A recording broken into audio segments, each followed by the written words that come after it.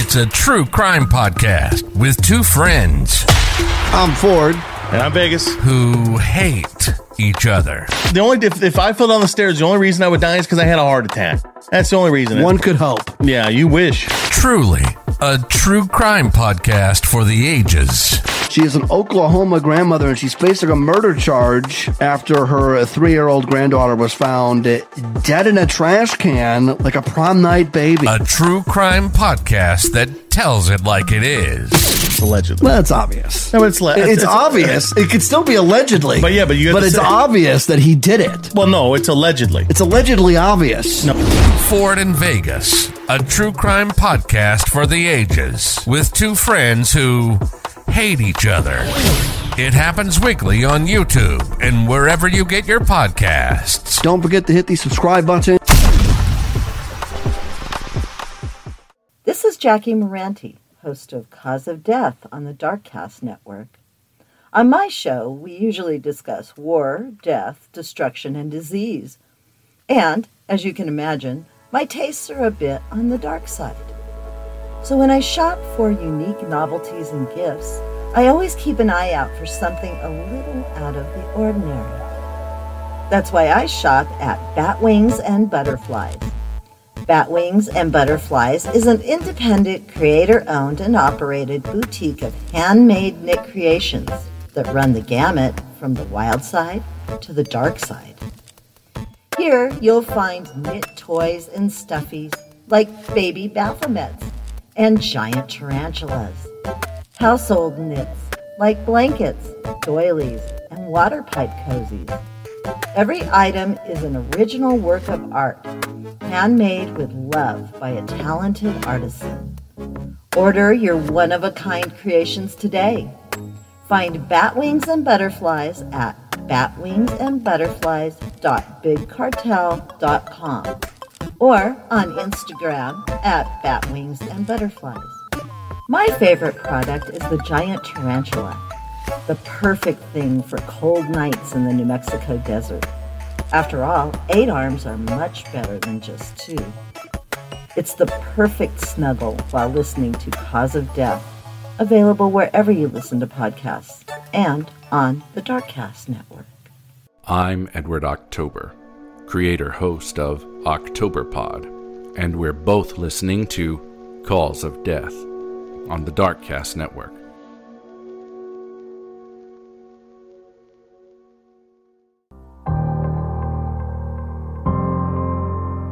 Cause of Death 100 Seconds to Midnight portrays imagery of death, war, and destruction, and may not be suitable for children under the age of 13.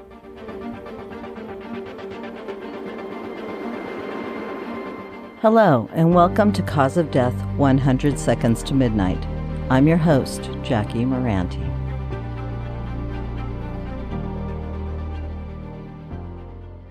A short bit of business to get out of the way before we start.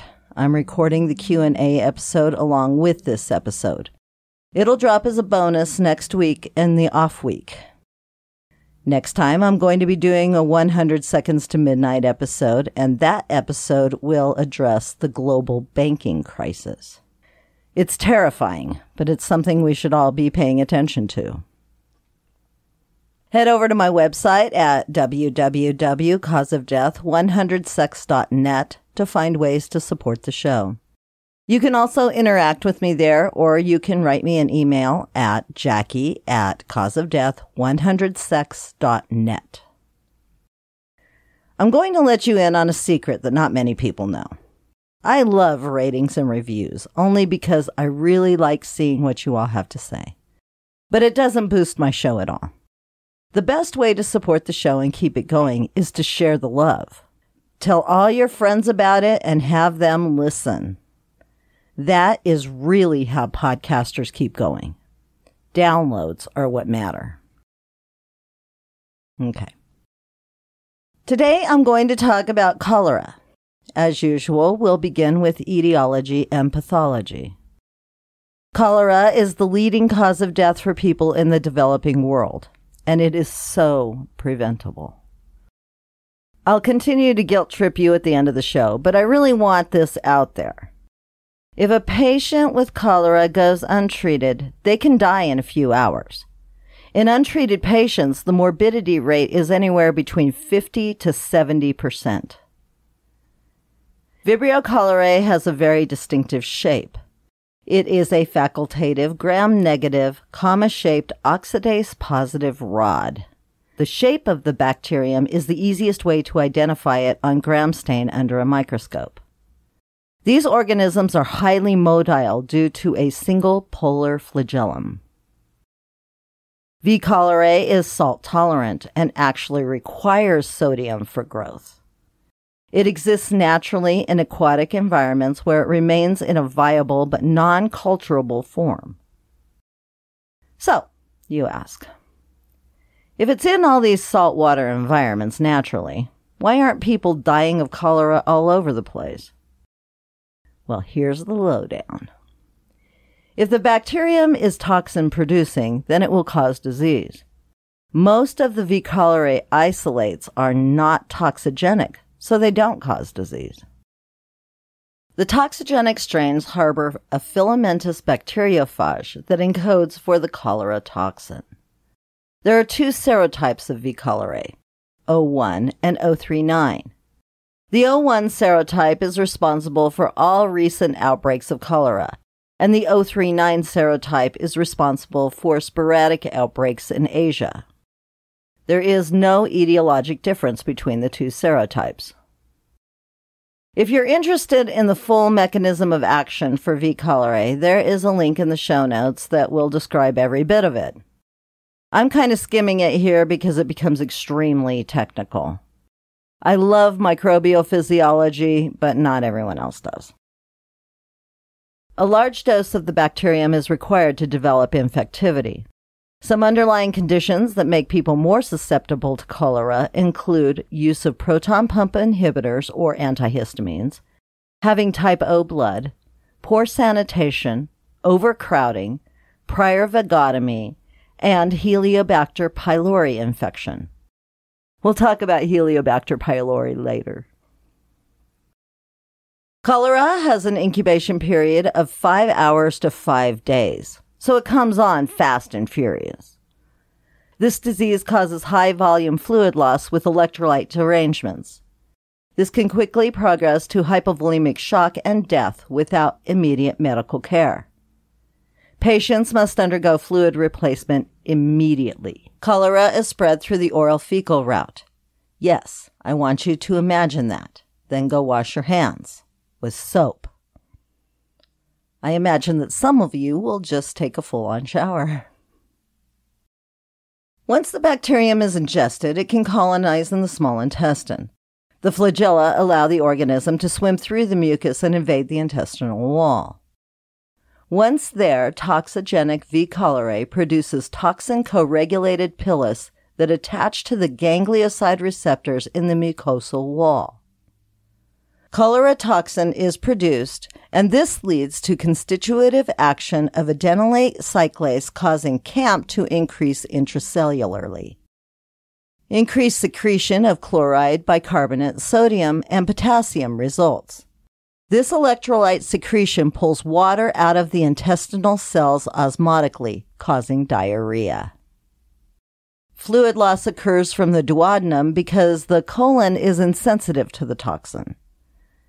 The enterotoxin is not invasive, so will remain localized.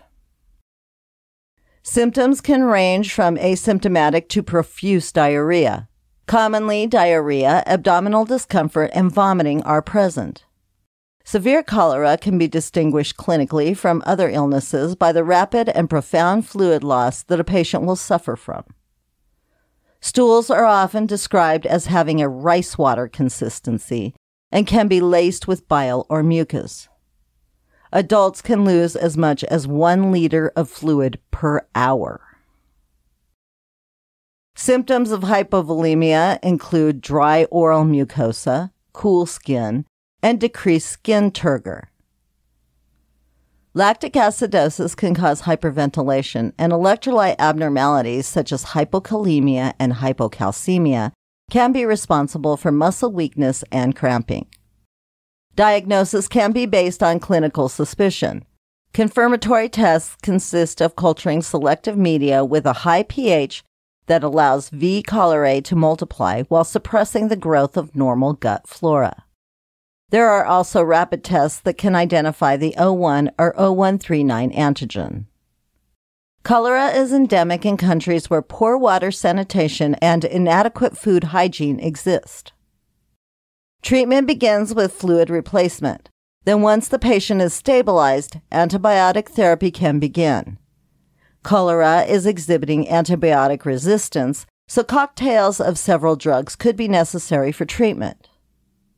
Now, if you happen to find yourself with cholera in a zombie apocalypse, the emergency recipe for electrolyte replacement is 1 liter of water mixed with 6 teaspoons of sugar and a teaspoon of salt. This is not a replacement for IV fluid therapy, but it might keep you from dying on your way to the hospital. The first link in the show notes under the history of cholera is a fantastic TEDx video about the disease and its spread. It's very short, but very worth watching. The 4 F's are addressed so nicely in that video. Just go give it a quick review. Just so that we remember the 4 F's, I'll run over them again. They are feces, flies, fingers, and fomites. Okay, so to prevent cholera, water should be boiled for 20 minutes before use. Chlorine additives and filtration systems should also be used. Proper hand washing is essential. Hands should be washed in clean water, so use the water that has previously been treated to wash hands and use soap. No hand sanitizer. Soap. All raw food should be washed and peeled before cooking, and cook it thoroughly. Yes, wash bananas before you peel them. Keep the food covered and away from flies. Flies carry cholera on their bodies after landing in infected feces. And speaking of feces, in areas without running water, latrines should be dug at least 30 meters away from any water source. For those traveling to endemic areas, a vaccine is available. However, precautions should still be taken. Drink only bottled water. Make sure all food is washed and cooked properly. And wash those hands with soap. Surveillance by various health organizations around the world is in place for cholera outbreaks. Once upon a time, the mortality rate of cholera ranged anywhere from 50 to 70%. In untreated cases, this is still true. However, since the importance of hydration therapy as a treatment has come to the forefront, the mortality rate has dropped to about 5% in those patients who are treated. Okay, so let's talk about history. There have been 7 major cholera pandemics throughout history. But even before the pandemics began, cholera was known as a disease that could kill someone in less than 8 hours. Cholera was described in Chinese writings during the 1st century. Wang and Wu Lente would also write about cholera. Hippocrates and Galen also described an illness similar to cholera. Several others would consider it the worst epidemic disease in ancient history. Cholera originated in India. An endemic pocket existed on the delta of the Ganges River. Several Hindu pilgrimages and many festivals were held in this area. These festivities attracted large crowds that were exposed to cholera, and of course, they took it home with them when they left. Several outbreaks were correlated with holy days even before the disease was known as Vibrio cholerae. Some descriptions of the disease date as far back as 2,500 years ago in India. Sanskrit scriptures from the 5th century also detail the spread of the disease. A temple honoring Ula Bibi, the goddess of cholera, has stood in Calcutta since the end of the 19th century. The Portuguese arrived in India in 1498, and various Europeans documented the existence of cholera after the disease began to spread around the world. Gaspar Correa, a Portuguese historian, wrote of a sickness that he called morixia in his book Legendary India. His description included vomiting, diarrhea, cramping, and death by the end of the day. Spring of 1503 saw cholera in the sovereign Calcutta army. 20,000 men were stricken, and many died in 8 hours or less. Garcia de Orta published Conversations on Simples and Drugs and Medical Materials from India in 1563. This volume contained the first modern description of cholera. In 1585, an unknown Frenchman noted that mort de chien, or a dog's death, was making the rounds once again in India. In 1629, a physician with the Dutch East India Trade Company reported that the general governor of Batavia, which is now Jakarta, Indonesia, had died of cholera. Colonial presence in India by the French and the English gives us several more accounts of cholera outbreaks in the region. In 1683, Goa sustained another outbreak that killed several hundred people, and Scotsman James Lind recorded an outbreak in 1760. Another account documented an epidemic that lasted from 1768 to 1771. This scourge took the lives of approximately 60,000 people and had included the areas of Burma and Malaysia in 1770. During 1781 and 1782, cholera again struck Calcutta, and in 1783 it had moved to the holy city of Hardwar during a pilgrimage. 20,000 worshippers died in 8 days. During this time, the Maranthan armies were fighting for control of Tipu Sahib. Many soldiers died, including the Sultan of Mysore. During 1786 and 1787, several other outbreaks were documented in India. Then came the first pandemic. From 1817 to 1824, cholera became one of the most feared diseases of the time. This pandemic began in the Ganges Delta, specifically in Jessore, India. The source was contaminated rice. It followed trade routes established by Europeans through most of India, modern-day Myanmar, and modern-day Sri Lanka. By 1820, the disease had spread to Thailand. The death toll on the island of Java was 100,000 people. The Philippines and Indonesia also suffered severe losses of life. From Thailand and Indonesia, cholera made its way to China in 1820 and Japan in 1822. In 1821, British troops traveling from India to Oman brought cholera with them to the Persian Gulf. Then it traveled into European territory, where it landed in modern-day Turkey, Syria, and southern Russia. This pandemic ended between 1823 and 1824. Likely due to a severe winter, which may have killed the bacteria that had been living in the water supplies. The second pandemic began in 1829. This one is also thought to have begun in India and moved along the trade and military routes to Eastern and Central Asia and the Middle East. By the fall of 1830, the disease had hitched a ride to Moscow. Spread slowed down during the winter of the following year, but picked up again during the spring of 1831. Cholera made its way to Finland and Poland, then Hungary and Germany. It rapidly spread through Europe and reached Great Britain via the port of Sunderland in late 1831, then struck London in 1832. Controversy between whether cholera was spread from human to human or through environmental factors raged. Political debates were held between conservatives, who were contagionists, and liberals, who were considered anti-contagionists, on matters of public health and free trade. Contagionists believed that cholera was spread from human to human, while anti-contagionists believed that there was something in the environment that caused the disease. Neither one of them were wrong. Governments strengthened public health measures since the problems of sanitation hadn't been addressed by private companies.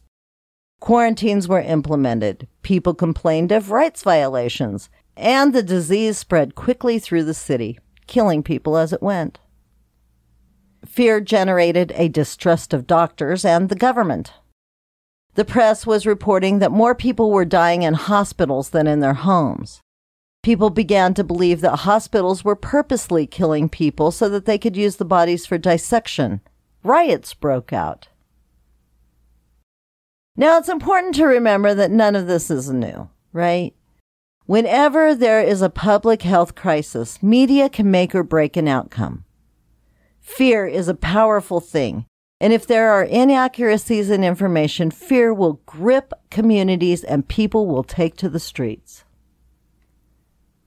In Moscow, a German chemist, R. Hermann, began to believe that water should be injected into the veins of patients to combat dehydration. William Brooke O'Shaughnessy agreed. He reported in the Lancet during 1881 that on the basis of his studies, quote, I would not hesitate to inject some ounces of warm water into the veins.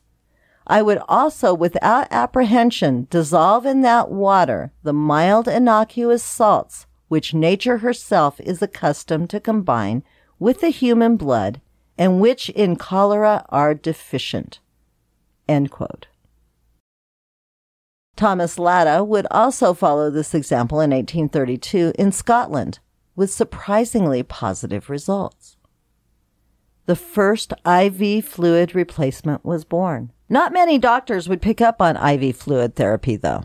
The common treatment for cholera at the time consisted of enemas, mercurous chloride, which also purged the colon, gastric washing, that sounds pleasant, bloodletting, opium, brandy, and the plugging of the anus to prevent fluid from escaping.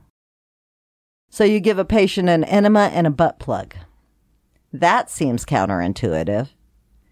And it was.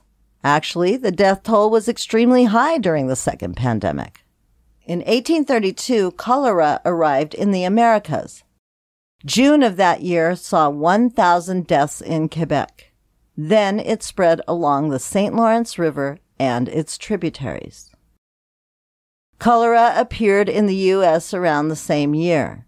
It began in New York and Philadelphia and made its way across the country. New Orleans was the hardest hit in the U.S. 5,000 people died of cholera during the pandemic. It reached Latin America and Cuba in 1833. This pandemic would die out, then suddenly reemerge throughout the world until 1851 when it subsided.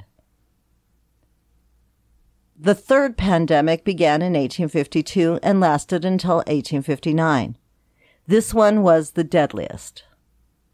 It began in India and spread to Persia, then Europe, and then the U.S. It continued around the rest of the world from there. It devastated Asia, Europe, North America, and Africa. 23,000 people succumbed to the disease in Great Britain alone during 1854. That was the worst year for cholera. In 1852, Filippo Pansini identified the cholera bacterium for the first time. Yes, it was found twice. Pansini called it cholerogenic vibrios. He didn't make his find very well known, nor did he publish it. So later, when Robert Koch studied the bacterium, Koch would be credited with the find, and it's doubtful that Koch even knew Pansini had found Vibrio cholerae before. It was in that year that John Snow mapped the incidences of cholera and tracked them to the Broad Street pump in London. I told the story of John Snow in Season 2 when I did the case study in epidemiology. So go back and listen to that. It's a fascinating story. Cholera is very rich in history, so there are more stories to tell. The fourth and fifth pandemics were much less severe than the previous ones. The fourth pandemic started in 1863 and lasted until 1875. This pandemic began in the Bengal region. Muslim pilgrims visiting Mecca took the disease home to the Middle East, and it spread from there. During this pandemic, cholera reared its ugly head all over the world again, with the worst of it occurring in Hungary between 1872 and 1873. That year, 190,000 Hungarians died of the disease. The fifth pandemic began in 1881 and lasted through 1896. This one also began in India and spread from there. Again, this pandemic wasn't quite as severe as the first three, but Hamburg lost 1.5% of its population due to cholera in 1892. During the fifth pandemic, the U.S. and Great Britain were fairly safe. Both countries had taken great strides to improve water quality, sanitation, and quarantine measures. In 1883, Robert Koch, the founder of modern microbiology, went to Egypt and Calcutta to study cholera. He developed a technique that allowed him to grow and describe the bacterium. Then he proved that the presence of V. cholera in the intestines of patients caused cholera. Koch also firmly connected the role water played in the transmission of cholera, and he found out that people who survived cholera would have some natural immunity to the disease for a period of time afterward. The first cholera vaccine was developed in 1885 and was used to mass vaccinate the people of Spain. This vaccine used whole-killed bacteria. The effects were weak, though, and the vaccine didn't last very long, so research continued. Soshenko and Sablotny developed the first oral vaccine in 1893. I think this was an accident. Totally. Somehow they managed to ingest V. cholerae that had been heat-killed. Maybe they did it on purpose, I don't know.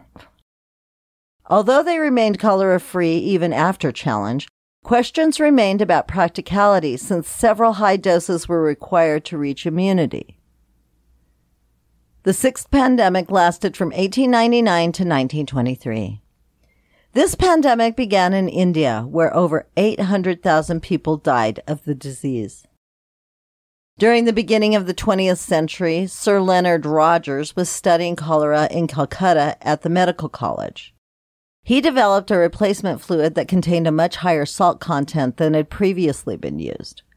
And this took the mortality rate down by half, from 60% to 30%. Andrew Sellards was an American physician in Manila. He suggested adding sodium bicarbonate along with sodium chloride to IV solutions. This brought the mortality rate to 20%. Cholera biotype L-Tor was first described in 1905 by German physician E. Gottschalk. He was working at a quarantine station in the city of L-Tor in the Sinai Desert that had been established to study cholera in victims who were returning from pilgrimages to Mecca. Western Europe and North America had made such advances in public health and sanitation that they were virtually untouched by the pandemic. But India, Russia, the Middle East, and North Africa suffered severe losses. 500,000 people died in India alone during 1918 and 1919. During the 1920s and 1930s, field trials were conducted in India using bilavaccine. This was a tablet that contained 70 billion dried V. cholerae organisms. 3 doses were given on 3 consecutive days. It did provide some protection against cholera, but it was proven to be inferior to other vaccines that had been developed previously. Later, cost was a factor in the decision to abandon oral vaccines. At the time, mass manufacturing was very expensive. In 1958, there was another advance in cholera treatment. Robert A. Phillips, a U.S. Navy physician, added glucose to the solution that had previously been developed. This took the mortality rate down to 1%. We are now in the 7th cholera pandemic. This one began in Indonesia in 1961 and spread across India, Russia, Asia, and the Middle East. It reached Africa in 1971.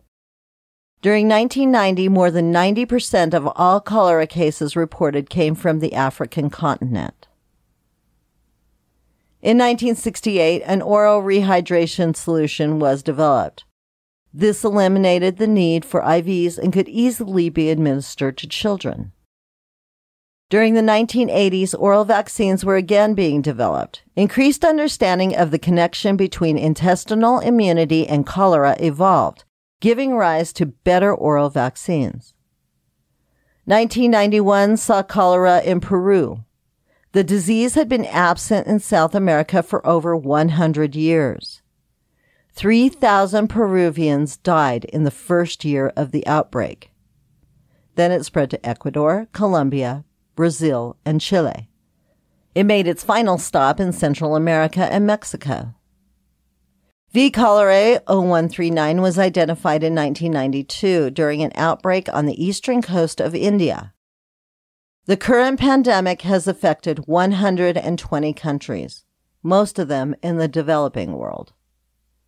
An outbreak in Zimbabwe from 2008 to 2009 saw 97,000 affected and 4,200 die. The outbreak after the earthquake in Haiti from 2010 to 2011 affected more than 500,000 people. In 2017, outbreaks in Somalia and Yemen saw another 500,000 people affected and 2,000 dead. Today, there are 4 oral vaccines available against cholera. They are only given to people who are traveling to areas where cholera is endemic. Annually, about 4 million cases of cholera are reported worldwide. About 140,000 people die of cholera every year, and most of these are children. 1.8 million people worldwide obtain their drinking water from sources that are contaminated with human feces. There are places in the developing world where sanitation and water filtration simply don't exist. Cholera is endemic in approximately 50 nations, mostly in Asia and Africa. Outbreaks generally occur during the rainy season. Outbreaks can also occur in the rest of the world, particularly in Central and South America. Cholera has been introduced to new regions where proper sanitation and good water hygiene have collapsed. Think about New Orleans after Katrina, or Flint, Michigan. I'm going to end this episode with a couple of stories. Way back when the dinosaurs roamed the earth and I was a baby lab tech doing my first internship, I worked in a reference lab in Texas. This was during my associate's degree in medical laboratory technology. The gal I was working with was the manager of the micro lab. I could hard pass on all the other stuff, but I loved me some micro, so I was pretty excited to get to do an internship in the micro lab. Well, this gal was in over her head a little. I don't think she had enough experience to actually manage that part of the lab. Other parts were easier, but micro is hard. It takes precision and strong attention to detail.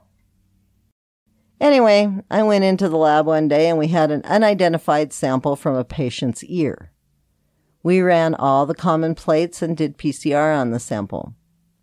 We did have a machine that did PCR, but it was a bit iffy, so the plates would tell the tale in about 24 to 48 hours. The PCR came back as cholera. Well, cholera doesn't really manifest in the ear. And since we were a reference lab, we didn't know a lot about the patient's history or anything, so we just had to wait on the plates. The plates confirmed cholera. We reported that to the doctor after PCR and again after confirmation. Now, how this guy got cholera in his ear, we'll never know. But there we were with cholera. So, here's the deal. Cholera is a reportable disease in the U.S. and the rest of the world, really. If you find it, you have to report it directly to the CDC.